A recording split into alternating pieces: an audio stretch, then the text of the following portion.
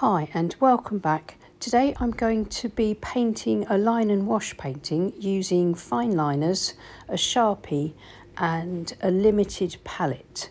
I'm going to be being inspired by this photograph which I found on Pixabay. The link is in the description below. This photograph I think is very suitable for painting for anybody from beginners right the way through to intermediates and more advanced artists, because you can take exactly what you want from the photograph, as much as you need. You can simplify it right down just to a couple of buildings and a few trees, or you could take it and add just about every detail that you can see in the photograph and slowly build it up using your ink pens to being quite a complex and interesting scene. So don't be put off if you're a beginner. You can simplify quite easily, as I'm doing here with my initial pencil sketch. I'm just putting in the really basic shapes that I want, which is going to be the church with its lovely steeple or spire. That's going to be my focal point. And I want a few other simple buildings that are going to be no more than just parallelograms for the roofs and small gable ends, and then just some scribbly trees and bushes, and that's going to be about it really, just the very faint mountains in the background. So to start with, I'm pulling out those basic shapes and getting them right. If you don't get them right, then just use an eraser and reshape the object, the house or the tree, until you like it, until it sort of suits the drawing. Because I think it's important, even though it's simple, to get the drawing right first before you go in with ink. Now I'm using my favourite Faber Castell fine liners. They're Pitt artist pens, and they're filled with permanent, so water resistant Indian ink, and they work beautifully with watercolour paint. So I'm going over my pencil lines, and this is why it was important to make sure you're happy with your pencil sketch, because then it's very easy just to go over the pencil marks and just enhance them with extra shadows. And you can see here I've moved on to my Sharpie, and it's got a nice big nib. Again, it's a permanent waterproof marker. And I'm very easily able to go over the pencil lines for my trees with this thick nib, and it's creating my trunks and main branches very quickly. Again, if your drawing is right, then your ink work will be right too. With line and wash, it's a little bit different from painting with pure watercolour. Because obviously you're putting in an outline or line work to start with, and so basically you're working in just three tones. The main tones are, there's the lightest light, the mid-tones and the darkest darks. The lightest light is going to be any of the white of the paper that you leave unpainted or very lightly washed over. The darkest darks are all going to be provided by the ink. So the outline and any of the shadows that we put in, that you can see I'm beginning to put in now at the base of my trees and my bushes and for my buildings, those shadows are straight away creating our darkest darks. Normally with watercolour painting, you work from light through to dark. This way you're working opposite to that really. You're creating your darks first with your line work and your shadows, and then you're putting in all your mid-tones with the paint, very simply being led by the line drawing, and anything that you carefully leave or spare out from the paint, for example any areas that you want to be bright white snow, they'll be your lightest lights.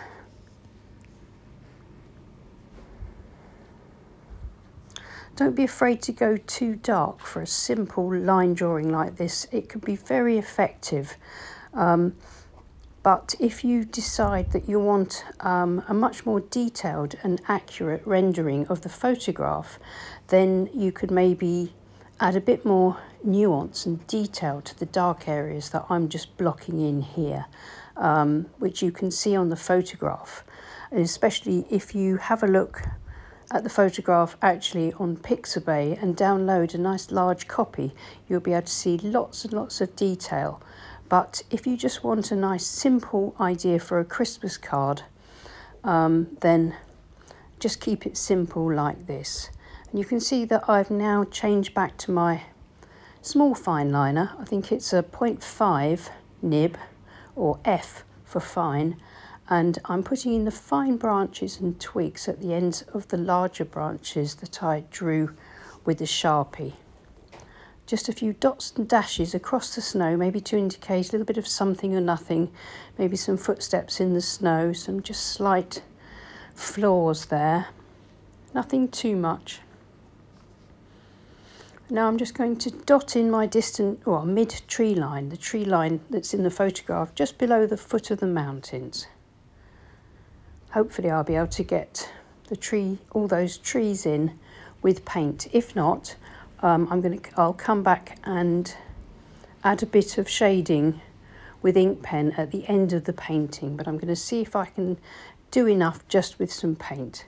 And then dotting and dashing in the line for the distant mountains. I really want those to be very, very faint, so it's just a slight hint of where they'll be. And I think that's just about finished now, the line work. So I'm just going to let it sit for about half an hour, just in case there's any bits that are slightly wet, because if the ink doesn't completely dry, and even though it's a fine liner, it dries very quickly, if it doesn't dry totally, then it might smudge a bit. So I've come back after a nice cup of coffee, and now let's paint this snow scene. I'm going to mix up a limited palette grey from Paynes Grey, Indigo and Prussian Blue that's already on my palette. So I'm just going to mix it together, quite a lot of it, but quite a weak watery mixture, so I get a nice neutral grey. And using my medium Pro Art Harky brush, I'm going to stroke it in horizontal brush strokes, reloading again the brush, put a bit more paint on it. You can see it's very weak. Now this has gone straight onto the dry page. I'm not painting this wet in wet, but I'm creating this wet environment now with this graduated wash, bringing it down across the mountains and over the mid-distant tree line, and then adding a little bit more pigment, so a richer mixture, less water, dotting in a darker mix across that tree line, but I'm cutting carefully around my rooftops. I want to keep my rooftops white for snow, or at least much, much paler. I might put a little pale blue wash at some point, but at the moment I'm cutting around the roofs and the spire carefully, the unpainted part of the spire. I haven't been able to do this perfectly with a Harky brush, so then I'll very quickly grab my fine calligraphy brush and pull some paint from the wash close around the cottages and the roofs and the church, that sort of thing. So I've got that nice darker background.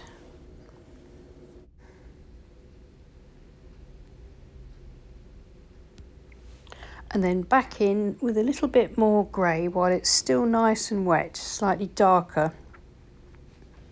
And my board is at an angle of about 45 degrees as normal, and so now that I'm painting wet in wet, by dropping wet paint into the already damp page, it's kind of running down and giving me a much darker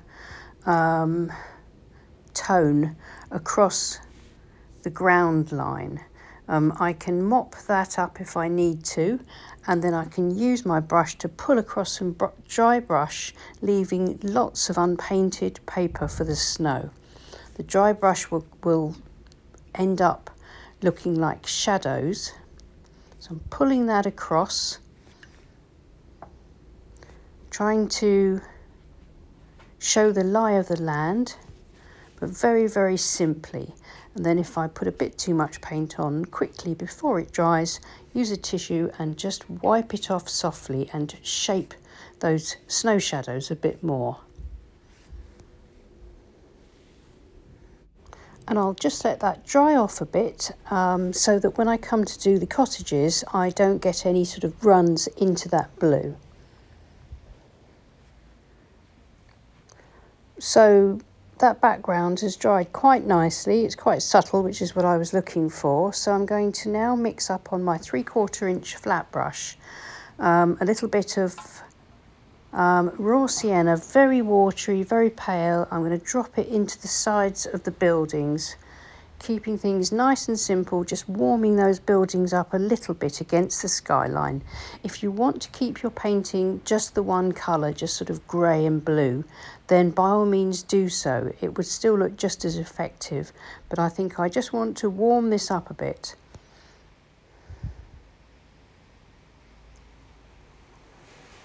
Kind of just adds a little bit extra to it, I think. And I think because the church and the spire is my focal point, I'm going to warm that up even more with a little bit of burnt sienna, and I shall drop that lightly into the stonework area of the church. And you can see straight away that draws the eye straight to the church now that we've got that slightly brighter colour on it.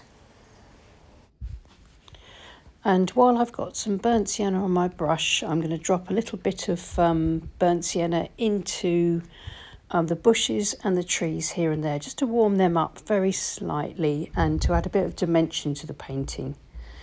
If you're interested in a full-length tutorial for this in 2 parts, with the line drawing in pencil and the ink line drawing to download as reference, please take a look at my Patreon page, where you can see the full tutorial for this and for hundreds of other different paintings, exclusive Patreon tutorials and paintings, along with most of my YouTube demos, which you can watch on Patreon advert free.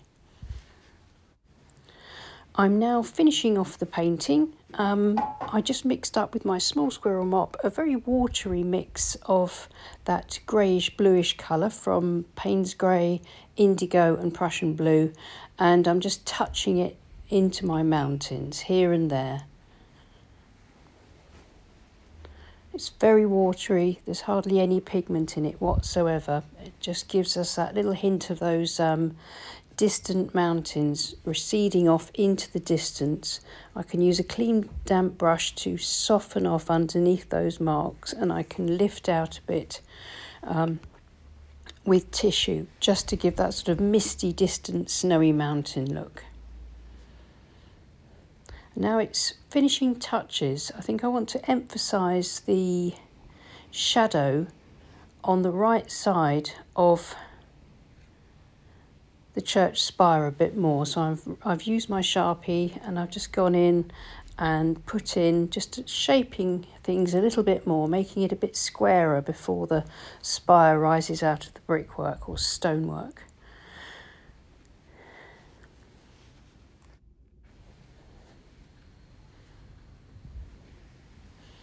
And then just, I think I need to go over the windows, little vertical row of windows in the spire, making them slightly more obvious.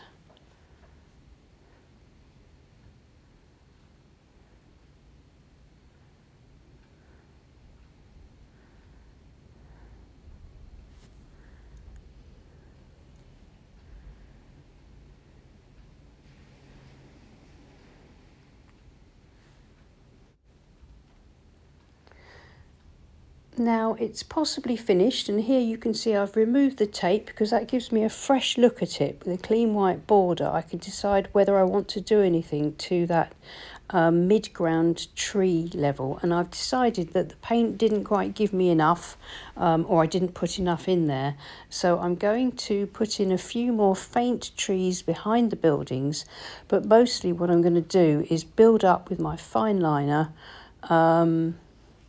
some sort of rough and ready cross hatching behind the trees and the buildings, just to build up that middle ground behind the village. That needs to be a little bit darker, and that in turn will give more distance to the mountains, but it will make the focal line of buildings and trees pop a lot more, and also it'll help the snow in the foreground to seem lighter and brighter. You can see I'm being careful to go around the buildings, the roofs rather, just hatching and cross hatching unevenly so that I still get the kind of look of sort of clumps and groups of trees and things in the distance. But I think I'm much happier with that. If you want to do this before you paint at the linework stage, then please feel free to do that. You may find it easier to complete that section first.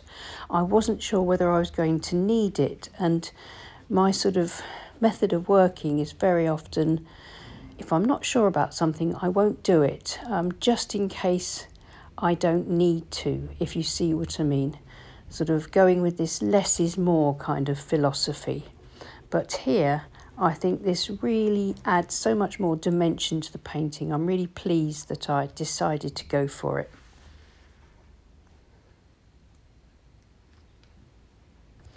So it's finished now, and I hope that was helpful. I hope you can see how easy it is, or would be, even for beginners, to tackle this kind of line and wash painting, just by keeping it very, very simple. As you can see, there's no complex drawing here, but it's just some careful thinking about simplifying into the most basic of shapes and lines, and then also thinking in terms of the three main tones, your lightest lights with the unpainted paper, darkest darks with the ink work, and then letting the paint do all of the mid-tones. Well, thanks so much for watching. Please give us a thumbs up and subscribe to my channel if you haven't already. And thank you so much to my lovely Patreon group who support this channel. And I'll see you again soon, and happy painting. Bye.